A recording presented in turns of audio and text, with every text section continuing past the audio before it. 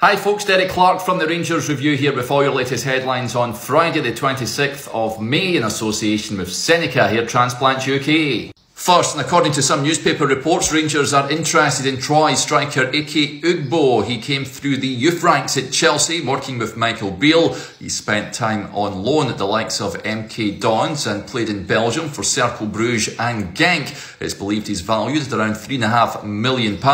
He's a Canadian internationalist. Michael Beale says that Bailey Rice and Antonio Cholak will be in the matchday squad to take on St Mirren in the final Premiership match of the season tomorrow. Meanwhile, the Rangers manager says Stephen Davis is focused on making a playing return from his ACL injury and also hinted he could be joining the coaching staff at Ibrox. And prior to last night's match between Man United and Chelsea, Jack Butland was quizzed by a fan on whether he was joining Rangers. He replied, maybe.